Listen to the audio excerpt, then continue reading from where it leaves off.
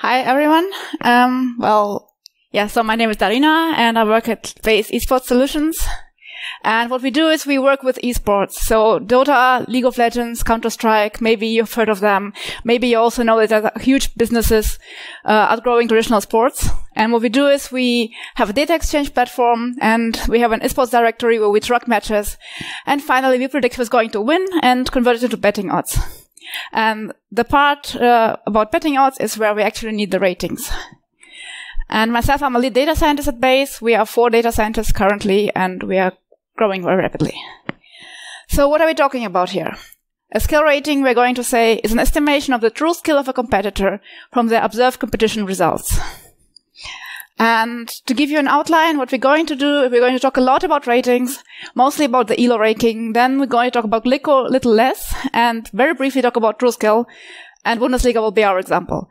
So if you came here for details about TrueSkill or for details about Glicko2, then I'm not upset if you leave. Unfortunately, this is an introductory talk, so we're going to be focusing on the basics.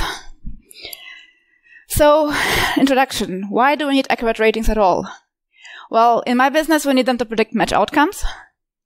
But another very cool application which comes with match outcomes is that we can use them to predict upsets. So if we have the ranking of every single team in the world, then we can look at how big was the difference between ranks, and then see, oh man, they should never have won, but they did. Like, for example, South Korea against Germany. Some of you might remember this happened a year ago, and this is actually, I think, number 3 upset on this list. This is historically, so if you look here at the ratings difference, this was pretty bad. We can also use ratings for qualifications for tournaments. So you have to be at least this good in order to participate. And of course, this also gives me as a player or as a team an incentive to improve my performance, because if I can measure it against other people's performance. And as entertainment, it's fun to talk about ratings. It's fun to look at these tables. And finally, in online video games, so the last 20 years, we need ratings in order to balance our matches. And this is a very hot topic, because if you go online and you look at ratings, then people will be complaining all the time, and most people will be complaining without actually understanding what they're complaining about, because they don't know how the algorithms work. So, what are the requirements for ratings? First of all, they have to be easy to use. Your normal matchmaker will take 1, maybe 2 values. They will not take a distribution. They will not take an ensemble method or whatever else you have. They have to be very easy to tune, because normally people who run the league are not mathematicians, so they will mess it up if it's so complicated. They have to, of course, give a good prediction of match outcome. This is actually how we evaluate our rating algorithms. And they have to converge fast, because if you launch a new game and you have unranked players all over the place and it takes you a month to converge, nobody will be playing anymore, because everybody will be smashed. And once you have established ratings, it should still be easy to add new players, because again, a new player will want to have a good experience and not be mismatched for their first 20, 30 matches. On the other hand, for established players, we want to have no stagnation of ratings. So even if I'm already very, very good and very, very leveled, every single match will still have an impact on my rating. And finally, they have to be hard to manipulate by gaming the system. So, for example, if we're playing a video game and I'm getting points for self-healing, I'll just gonna be standing in a corner, damaging myself and healing myself. And that's also not a good rating algorithm. Mathematically, what we can say, why are we talking about Bayesian ratings? We are going to assume that we have a skill that is unknown, but it's drawn from a distribution, and normally we'll use logistic. And after each match, the team's skill will change by an unknown amount. Then the team will play a match, and the real performance will be exhibited.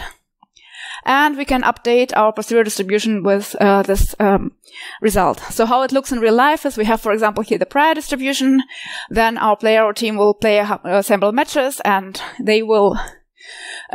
here they have won a lot because their rating has increased. At the same time, the scale of the logistic has decreased, so we have become more certain about their skill. And so what do we need to do when we want to have a rating algorithm? We have to first choose a distribution. Then we have to choose the parameters of the distribution, and then we will have to find an update rule how to handle match results. And one very simple and very famous approach is ELO. So who here has an ELO rating and knows the ELO rating? Quite a lot of people, cool.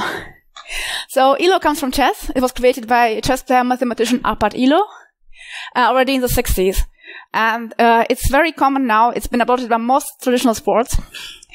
And you'll find it in chess and baseball and basketball. You will also find it on the Social Network movie, where they're creating this face mesh algorithm and comparing the hotness of girls. And as we'll just see in the next slide, this formula is actually wrong. So ELO, the player starts with a fixed amount of points of initial rating, and their true player skill is approximated by logistic distribution around the rating with a scale x, which is fixed. And then they play against a player B who has their own rating B with the same scale. And we can calculate the expected outcome of A versus B with this formula here. So where does this come from? It probably looks familiar to most of you, because this is our logistic CDF. So we have our rankings as a logistic here. And if we just substitute these S by this expression, we will make it into something which is which is 10 to the power of something else. And if we now substitute the mu with the ranking of our opponent, then we arrive at this formulation here. So we are evaluating the cumulative distribution function of our opponent at our own ranking. And what's interesting here is, if we look at this, if this here is exactly equal to n, so if our difference in points is exactly n, then we have here 1 over 11, and this means that our chance of winning is 10%. So our opponent will win 10 out of 11 games. And this is the meaning of n in this formula. So n defines a power of 10 in skill. So if you have an ELO of 1,000 and a grandmaster has an ELO of 2,500, then you have a 1 in I think, 10,000 chance of winning. Good luck. So here, for example, we have an ELO difference of 200, and we arrive at about 1/4 probability of winning. So going back to our ELO, we now have our rankings. We have a way of computing our expected win probability, and now we play a real match. And we have a real outcome, which we just say is 1 if we win, it's 0.5 if we lose, it's if we draw, and 0 if we lose. And now we do our rating update simply by saying our new rating is our old rating, plus the difference of our expected outcome minus and the real outcome, scaled by some factor k. And this k is the most important part of the algorithm. Because again, if we just look at it and think about it, let's say we predicted this player is going to certainly win almost 0, and they won, almost to certainly lose if it's almost 0, and they won. So here we have 1, and the ranking will be updated by exactly k points. So in other words, k is our sensitivity. And this means if we choose k, it has to be appropriate for n, because if we give the player n points every time they have an upset, then their ranking will be jumping around a lot. And also k should be appropriate for the match format. So if we have a lot of games in the season, and it's okay to lose one game. So for example, in baseball, even the best team will lose like 1/3 of the games. Then k should be small, and one match should not affect the ratings as much. On the other hand, if we are in NFL or in college basketball, then every match matters because there are fewer matches, so k should be large. We can also base k on experience. So, for example, in chess, we'll have k equal to 40 for new players, so their rankings will change faster. Then, if they have played 30 games but they've never been a grandmaster level, then k will decrease to 20. And then everyone else here are the very top players, and they will have k10. So again, this means that if a grandmaster loses to somebody who's a new player, then the new player's rating will go up for 40 points. But the grandmaster will only lose 10, which makes sense because they're an established player. They should not be punished as much. In football, we will have for the national team rankings, we will have 60 for the World Cup because everybody's playing very, very seriously. Then 40 for the qualifiers, and then we go down until the friendly matches, where maybe not even the A team is going to be on the field, and we have k equal to 20. But again, because we have fewer football matches than we have chess matches, the total scale of k is greater. And as promised, Bundesliga. So I chose 2 teams. I chose Bayern because everybody knows they're a very strong established team. In fact, we see them winning the Bundesliga quite a lot here. And I chose Eintracht Frankfurt mainly because it's my friend's favorite team. And so we have 3 variants of k here. We have k equal to 10, which is the default of the Python package written by Sabli. And then we have 30 and we have 60. And of course, as expected, we see that for 60, the rating jumps up and down quite a bit. And for 10, it stays almost constant. and climbing here quite slowly. And then from this, we can get our expected win probability of Eintracht versus Bayern. And this is oscillating around 0.3, which it's up to you if this is a good rating or if it's a bit overvaluing Eintracht. What's quite interesting here is, as we see for Bayern, all the ratings increase very high here in around 2013, and then they suddenly fall down. And I would like you to, maybe after the talk, to think about why does this happen? Because if you understand why this happens, then you have understood the ELO algorithm. So in summary, the key ideas are, we have a player skill, which is approximately just a distribution of fixed scale. The win probability is given by the cumulative distribution function of the logistic, and the distribution mean is updated after each match, resulting in a new rating.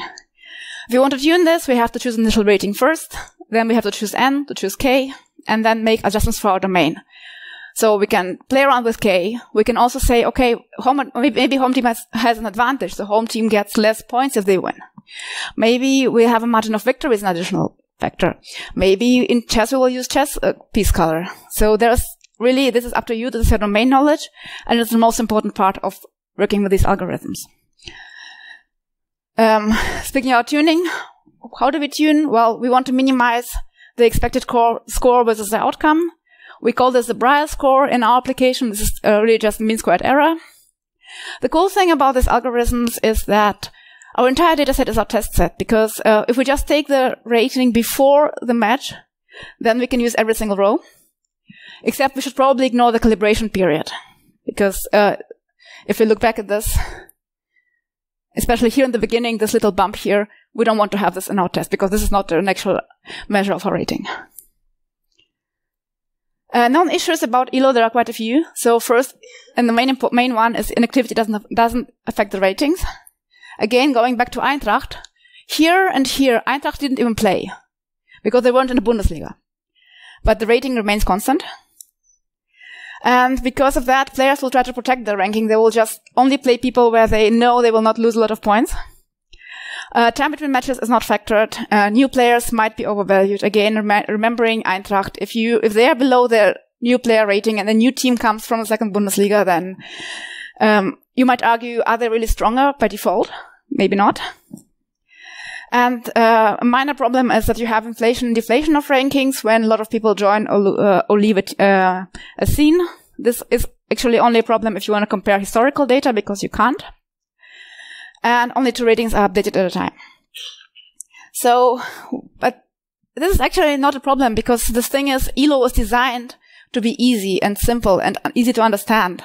I mean, if you just learned Python today, you're going to be able to write this. And this is already taking a lot more code than it would need to. And this is our entire algorithm. And you can do this with pen and paper also. But the fact is, we do have computers, and so we can do more. And this more is called Glicko. So Glicko, again, is developed by someone who called it after himself. In this case, Mark Lickman, again, chess player, mathematician. He then himself improved it to be Glicko2, which he is released actually quite recently. It's very well documented. He has a website just about Glicko, so it's super cool to look at. And you will find it mostly online. So many video games use it, chess.com uses it, Go Online uses it.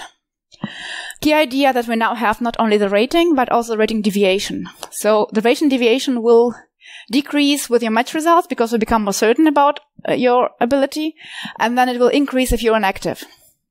The rating itself, the rating deviation depends on volatility, which is inconsistent in your performance. And the skill is given as a confidence interval now, because we have a varying scale, so we'll usually use 2 standard deviations or 2 scales. And one other major innovation is that the rating periods are now being used. This means that we take several matches and we use them for rating at once, and then we release a new rating. I'm going to talk about this in more detail. So, first of all, what does this rating decay mean? Well, you have your ranking, and then you play a match, your ranking changes, and at the same time, our insecurity about your ranking drops down. But then, while you don't play, it will slowly rise again, because as you don't play, you don't exhibit any results, so the uncertainty rating deviation is constantly growing.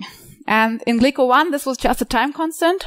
So you would say, okay, it should take this long for your rating to decay back to that of an unrated player. It was, for example, in chess 10 years.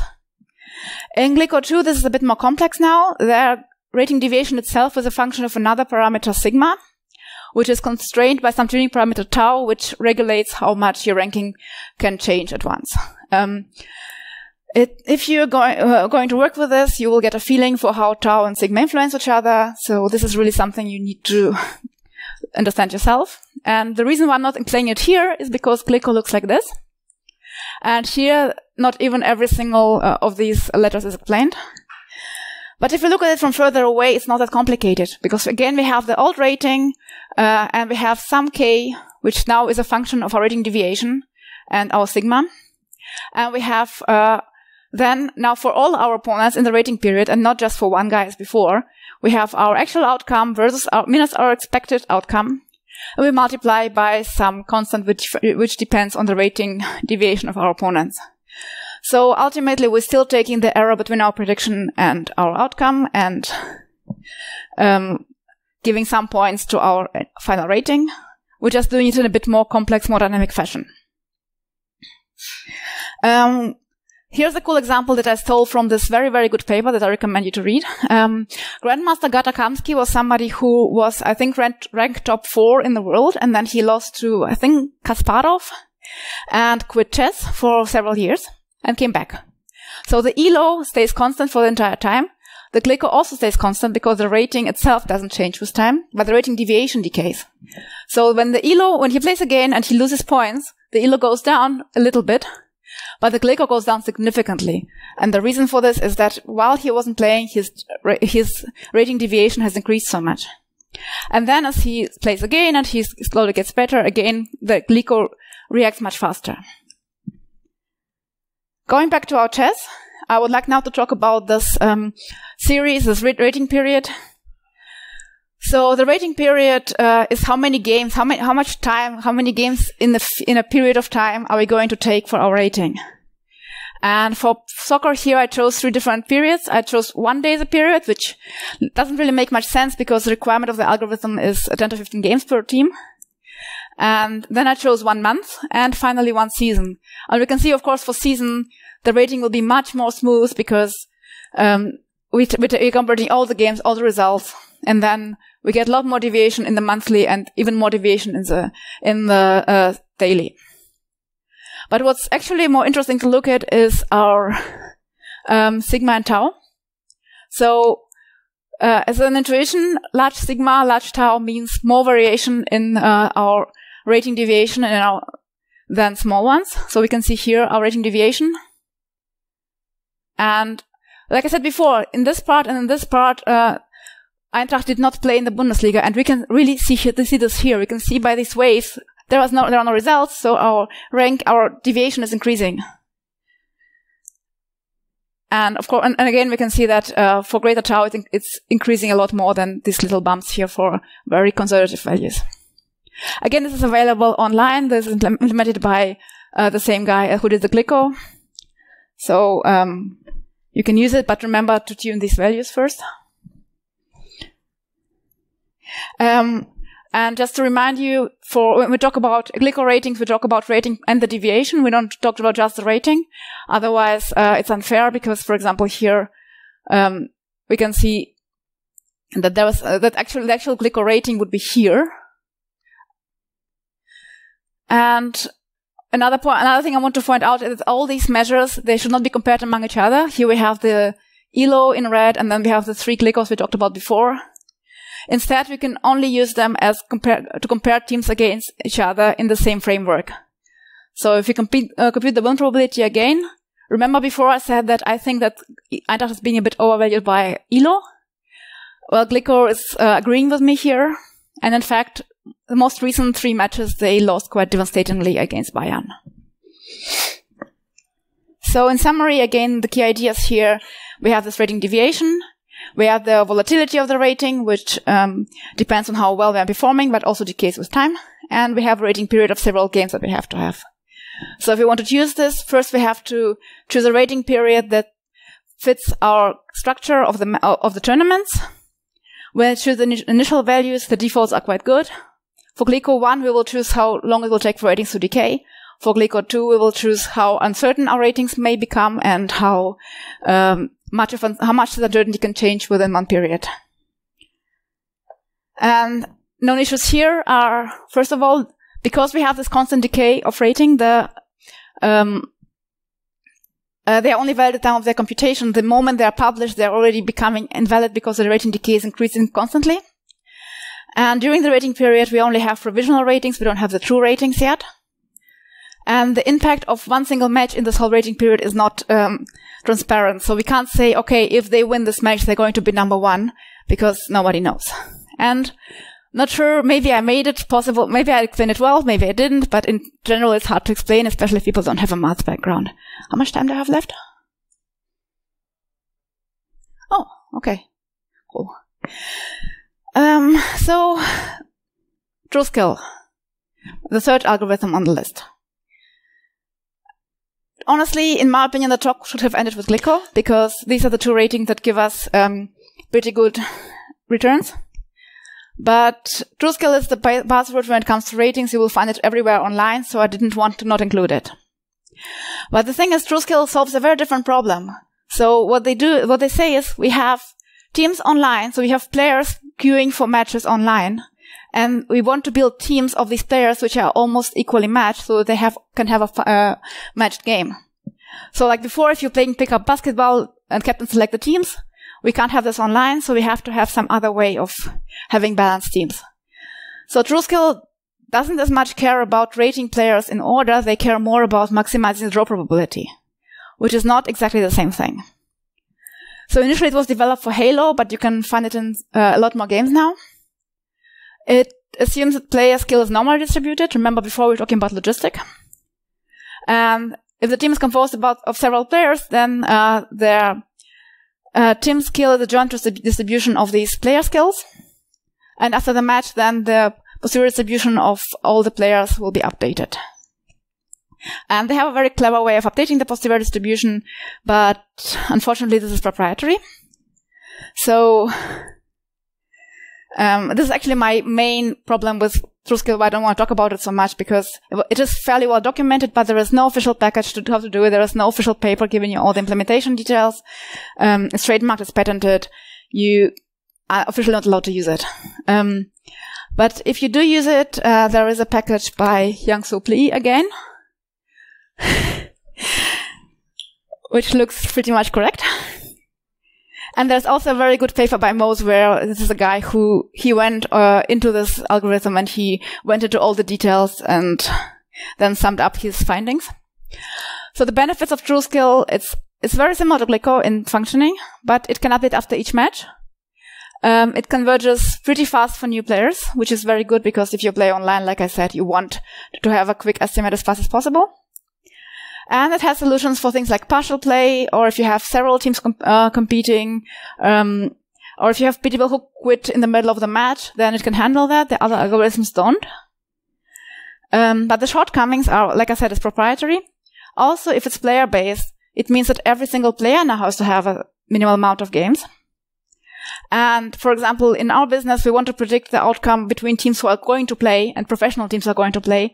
So we need to know every single player who is going to play. And we can't because maybe somebody's grandmother died. And finally, it's difficult to tune model parameters here because, especially in Trueskill 2, they will also take domain-specific impact, like how does your kill rate affect your win rates, etc. And they say in the paper that they need 1,000 games for that. In traditional sports, 1,000 games is several years sometimes. So, in my personal opinion, it's easier to model a team based on their historic performance together if they have historic performance. Of course, if you're modeling ad hoc form teams, then you have to use something like Trueskill. So in summary, rating algorithms need to be tuned. Ratings algorithms need time to convert. You can't immediately use them. They can then be used to predict match outcome. And there is no best algorithm. Like in any machine learning application, the best algorithm is the one that fits your domain. But often ELO will be good enough. And if you have players who don't play regularly, then you should be looking to Glicko. And if you have players forming teams ad hoc and not playing together, this is when you will maybe look at Trueskill. And domain knowledge here is better than having a fancy algorithm, because if you have domain knowledge, then you can model your these particulars in your algorithm just by saying how many points are you going to give extra to somebody.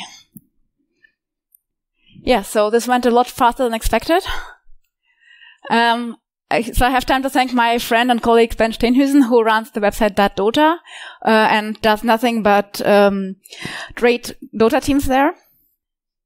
And a lot of sources. They are actually quite interesting reads if you want to look more into this. And there was a typo here on this ratings talk, but all the plots I made here are in this repo, and how to call these packages in this repo. It's not super clean because I was writing it as I was preparing the presentation, but you can at least find examples of how to use the packages.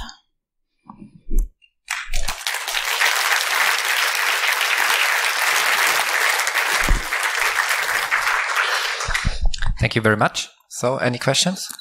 Yes. Maybe I first go up here. Oh, yeah. Oh, thanks. Cool talk, lovely topic. Just out of curiosity, is there a reason why they prefer the logistic distribution over the Gaussian one? Yes, good question actually. No, I don't have a slide for this, but the if you think about the shape, the Gaussian is a bit more. The logistic is flatter, so the tails are thicker. Exactly. So you have the chance of upsets becomes less.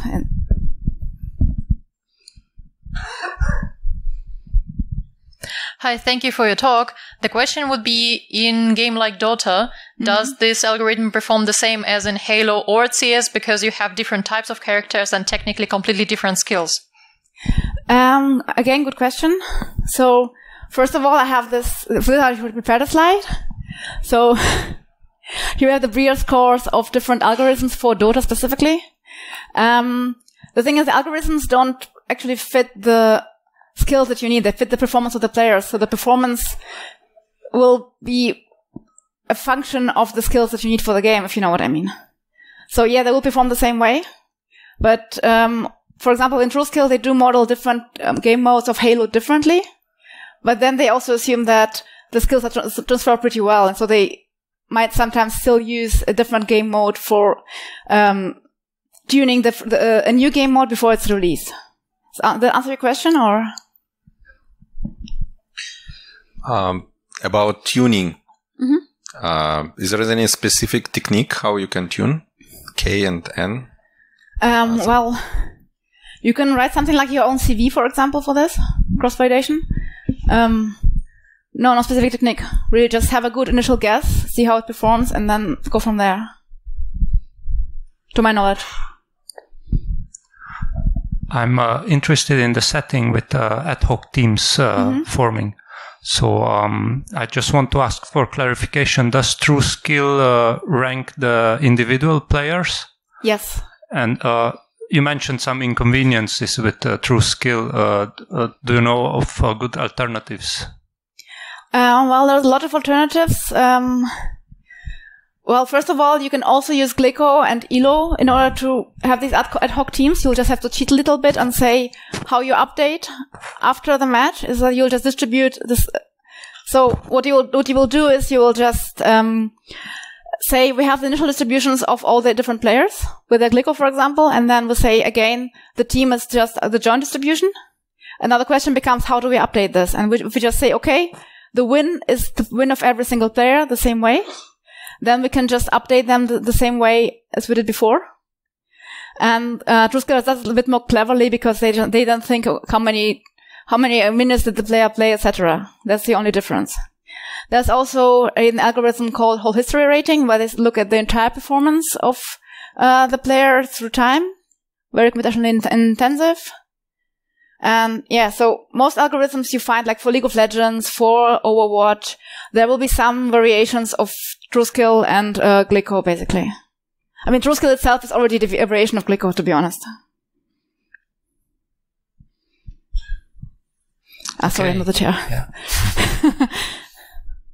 Yes.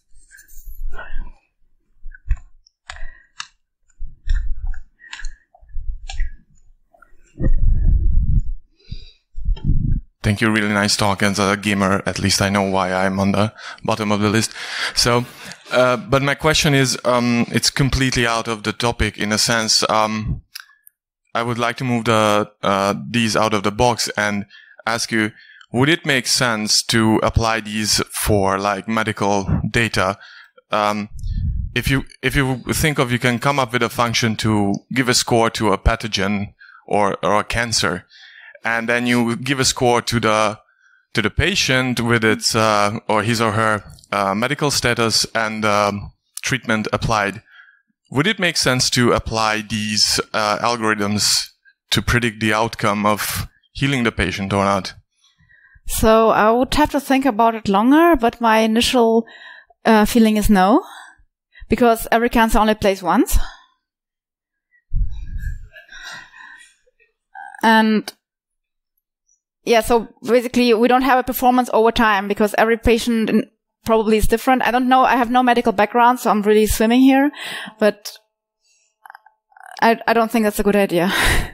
But what they actually do is in evolutionary biology, they give Trueskill to monkeys. So they say they find the most dominant monkey by how many. I'm not sure exactly on the details, but I think it's either how many other monkeys came to groom them, something like that.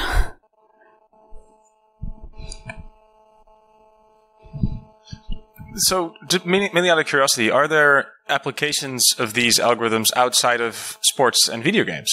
Well, the monkeys. Well, and the monkeys. Okay. So, no, but I definitely monkeys, great monkeys. But in industry, because I can imagine keeping track of something over time and how well it's performing. That's predictive maintenance and all that. That's great. But does it also would you be aware of any of these other non-monkey related industry? I had the same question actually. This is why I know about the monkeys, because the only examples I could find were in sociology. And yeah, I also wonder why, because it's so similar. There was one more question there. Okay, more questions here. Is this correct that the lightning talks are cancelled, or what was it? The keynote is cancelled on main hall, for your information. Thank you for the talk.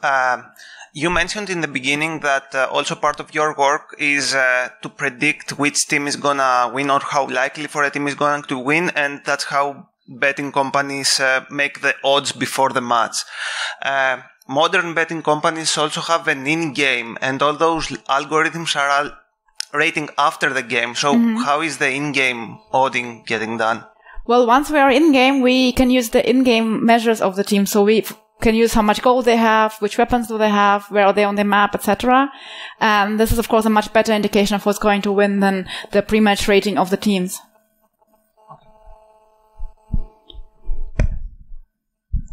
Okay, one more question. One more question. Yes. Then you are released, Darina. I also have a question, maybe. Yeah.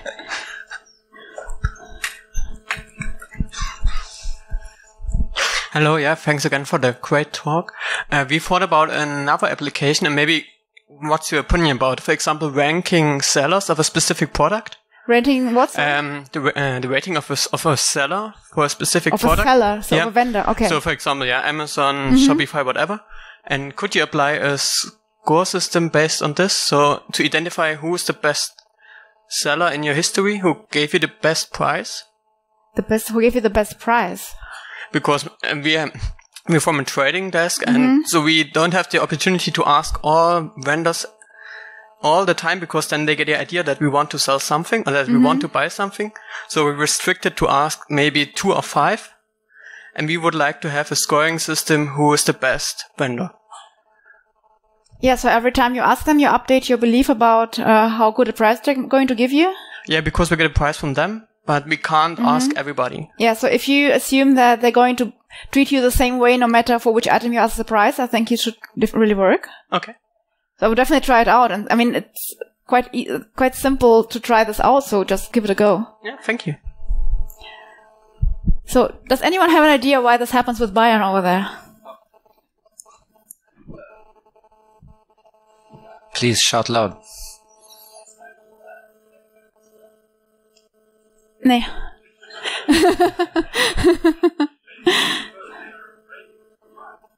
Yes.